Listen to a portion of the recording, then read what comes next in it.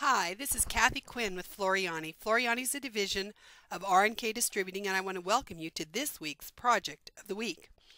Well, we're going through new features in our Floriani software. And this week we're going to talk about presets. But before we go there, I want to show you where else you have options to learn about the software. If there's something I haven't gotten to yet and you're desperate, let me just show you. I'm going to go into my Floriani Club. Now remember, this club is exclusive to Floriani owners.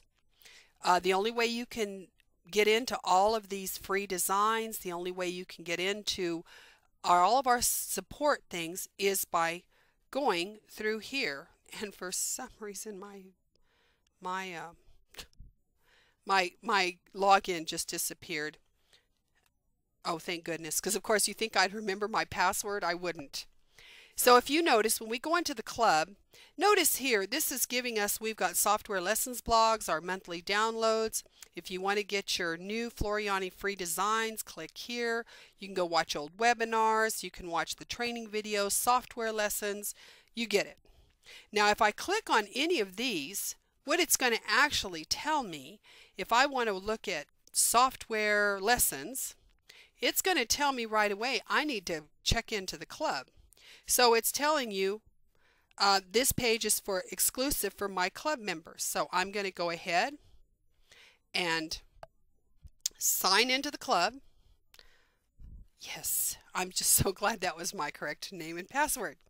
So now that I have signed into the club, you're going to see you've got lots of where you can go into training videos, webinars, all these things. But I want you to notice up at the top it says FTC-U Update History. If I left mouse click on that and I go in here, now the last update we have, the version you want to be at is 3230. I'm going to click on that. And what it's going to do now is it's going to give me the ability to go watch videos on Font Play, Font Manager. Everything we added to the latest is here, and these videos are done by DJ Anderson. Now remember, DJ is who thinks up a lot of this stuff. DJ works with Walt, but let me tell you, DJ's amazing. So he thinks of these things, and so when you see these videos by him, they're actually DJ who thinks them up. So we're going to talk about presets this week. But if I hadn't talked about him, you could click here and you could watch DJ tell you about everything that's new in this latest update. I'm telling you, we've got all kinds of, look at all this stuff. And we're going through them during our weekly videos, but I just wanted to show you where else you can go for help. So I'm going to close this now because I don't need this up, because we are going to talk about presets. Now, DJ had added this feature before up here that we could set presets for these stitches. They were all set up here. Now we've also added them at the bottom. Excuse me, let me get my computer to quit going crazy here. Let me bring this down just a little, make sure you've got a full video screen here. Yes. All of these down here, you can see that they now have the little drop down arrow, so you can do presets for everything. Now why it's important is a lot of times we do the same formula over and over to a stitch. For example, I'm going to bring in a piece of artwork, and it doesn't matter what piece I bring in, but this is just artwork.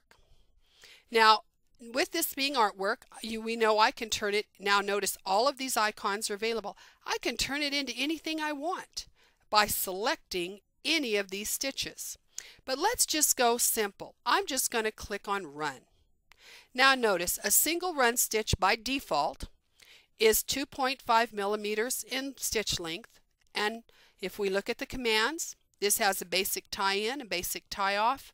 It's all ready, it's done.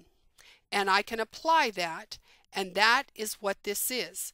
But now what if a lot of times I like to do a double run when I do something, and I'm going to come down to my preset and I'm going to click on this down arrow, and notice right now in my presets I have two. I have red work lettering, which I'm going to click on just so you can see what it does. When I click on red work lettering, notice this all changes right now. It's a bean stitch with 5 repeats. My stitch length is 3.0.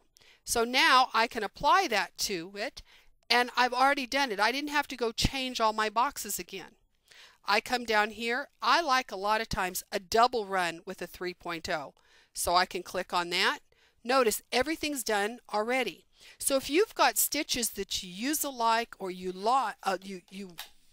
use a lot, you can go ahead and do these, and you can set this up for a lot of things. So let's come over here and I'm going to show you something specific down here. This is my auto stipple. Now I've removed most all of my presets out of here so we could play with this a little bit. Now I'm going to hit my drop down and I'm going to say I want my auto stipple at a 6 density. Okay, that's what I want. Notice it changed right there. That is my density at 6, my stitch length at 3, and that's what it would have done in that shape. So now with auto stippling, a lot of times, and I'm going to close this down. Notice I used from last week's, we talked about all of our transform block, and I just deleted that, just clicked it off of the screen. Let me come in here and do this. I'm going to bring in and I'm going to make a box. Okay, and I'm going to make this, and I'm going to come to transform, and I'm going to make this an 8 by 8 inch square. And I'm going to apply. Now I'm going to fit that to screen. Maybe to fit. There it is. And I'm going to come down to my stipple. Now I'm just going to hit auto stipple like we would prior to having presets.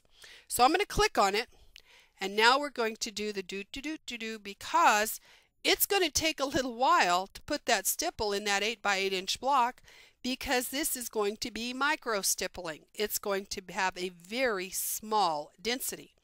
So it takes a little bit to configure that for such a large area. Now this is 2.5 millimeters.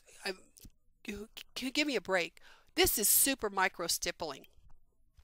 My stitch length is longer than my stitch density. So we don't use this a whole lot. So what I do in my presets is I go down and I would pick 6. And see, I've already set up one that has a 6 density, and that way, had I done that to start with, it would have done much quicker because, number one, it was a larger density. But different projects require a different density of stippling. So you can go in there and put one at 4, 5, 6, 7, 8. Do your different densities. Then when you create a block, now let's change this. This is at 6. Let's say I wanted a 9 density in here. So I'm going to apply that. Do I like the look? Yes, I do. I want to automatically close that stipple so I don't have 2 ends. Well, that looks great. So now what I'm going to do is I'm going to come to this little drop down box, this little arrow, and I'm going to say save this preset, and I'm going to put 9 because that's my 9 density. Okay. So now that is saved. So let's go ahead and do one for let's do a 7. Let's apply the 7.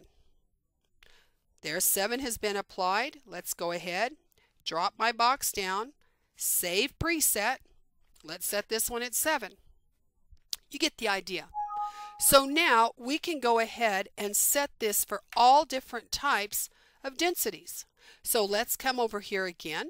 Let's grab an artwork box. Let's go ahead and do the same thing we did a moment ago. Let's make this an 8 by 8. Let's apply that. Let's fit that to screen. And let's now come to our box. I want this to be a 9.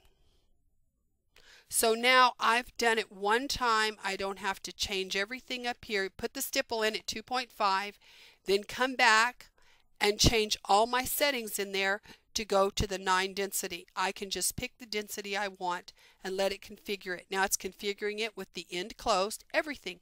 So there I go with my 9. You have these presets for everything. For every single one of these that you want to do, you can do a preset. How close you want it, how far you want it. Let's do, let's close this down. Let me do, and I haven't tried this, so I probably shouldn't try it on the video, but you know me. We're going to try it on the video first. Okay, and if it doesn't work, what I do is I stop the video and I start over. Okay, here's a circle. Now with this circle, I don't know if I can do a contour satin with this, but we're going to try. Nope, I can't. Oh, well, maybe. Let's see. Let's put in our angle line. No, well, it did kind of do it. That's pretty cool, actually. Now, here's the problem. I told it to contour this circle. I gave it the angle, but here's my problem. My density is 1 millimeter. Heck, your needle is bigger than that. So what if I wanted to put this, say, at, let's put it at, I don't know. Let's try let's try 9. Let's just try that. I don't even know. We're going to try. See, oh, that looks pretty cool now, doesn't it? That looks awesome. So now that I've done this and I've applied it, we like it, I'm going to apply, we're good, we're happy. I could go ahead and come in there and save just like I wanted. So you get the idea that you can do stuff, you can have all kinds of fun in here. I mean, I'm enjoying this. Okay, so now we're good. I am going to come in here and I'm going to save that preset. And I'm just going to save this at a 9. That's a 9 density on that. That was pretty cool. And that was using my contour satin. So it doesn't matter what you're setting up. You can set up anything and you can save the presets. Now, if we had one that we did, let's change this to, say, a 3. Let's just change this to 3 and apply it. And let's say I really don't like that because I already know that's going to stitch out pretty horrendous. Okay, let's get off of here. Let's go ahead and select away. That's going to be really tight and really small. I can already tell you it's not going to stitch out pretty. So but we're going to go ahead and pretend we thought it would. And I'm going to save this preset. And I'm going to call it 3. And then I'm going to realize, I'm going to go and stitch it out and realize it's stitched hideous. So I don't ever want that preset in there again. So I'm going to come in here and I can remove presets. So if you've got something you don't like, you can come in here and I'm going to remove this preset. Okay. So I can get rid of things that didn't work for me as well. But this gives you the opportunity in all of these to go in there, play, save, have a good time with these different things and save the stuff you like. Because then number one, you don't have to do it again. If you stitched out something bad, you'll never make that mistake again because you'll remove that preset. Now here is something else that we have that I think is phenomenal with these presets. So you get it. You can go down and do all of these presets the same. Anything you're using, you can put presets on now. And I think that's absolutely wonderful. Now I can also go to Tools here, and I want you to know that I can export and import presets. So let's say you've got a lot of presets that you've done for a run stitch or whatever, and you've got a girlfriend that doesn't quite understand, or you just want to give it to your friend because you found some cool presets. You can export those presets, put them on a jump drive and give them to her. She can import them, and now she's got all those presets. And I'll tell you a little thing. If you're coming to one of my seminars, Kathi Quinn, if you come to one of my seminars, and let me know, and I will be happy to send you some presets that are my favorite presets. So by having my favorite presets, I don't mind sending you the things that I like in a run stitch, the things I like in a satin. I can send you some of my presets too. This is a great tool to have. It makes doing things so quick when you want to do a lot of stuff. What I just did is I just created, did a bunch of coasters, mug rugs. And what I did is I came in here and I got my custom shape, which was a circle. I transformed it and I made it, I actually did it 6 by 6. 6 inches by 6 inches. Apply. Then I came in here to my designs. I went to my library first. I came to my Floriani Designs collections, and I went down into our new Forever Tattoo. Where is my Forever Tattoo? Well, Backyard Birds. Oh, there it is. It's right in front of me. Okay, so I'm going to come in here. And if you're working with these, always bring in a WAF design. I know we have them in all your formats, but if you're going to do something or change it or play with it in here, please bring it in first as WAF, because that is an information file, and then you're going to be able to do a lot more with it. Then save it to the format for your machine. So let's come in here and pick out one of these. We've got this is a really, really fun card. Oh, here, let's take this lily. So I brought my lily out. Now I took the lily, I went ahead and held down my control key and selected my circle. I came up to my align, and I centered to make sure my lily was centered in there. Then with that lily selected again, just the lily, I came and I said I want you to create an outline. And I made it where it's just about 1/8 of an inch away. And I only want one. So it's going to create that outline around my lily. So now what I have, let me close this down real quick. What I have now is I've got this piece of artwork. Holding my control key, I'm going to select this piece of artwork. And now I'm going to combine them. Okay, so I've combined that artwork. What did that do for me? Let me show you by putting my properties box back up. If I tell this to fill it, you're going to see what I did. I just made this area available to do something to. Well, what I did is I stippled around them to make these mug rugs in the hoop. So I'm going to come down to my stipple presets, and I did it at 6. So now I could do these. I turned them out like clockwork, one after the other, quick like a bunny, because I already had the preset in there. So you can do a quilt or have something going, have your preset set. And let's say you're doing Katie's quilt and you've got it at a certain setting and everything. You could put in your preset Katie's quilt.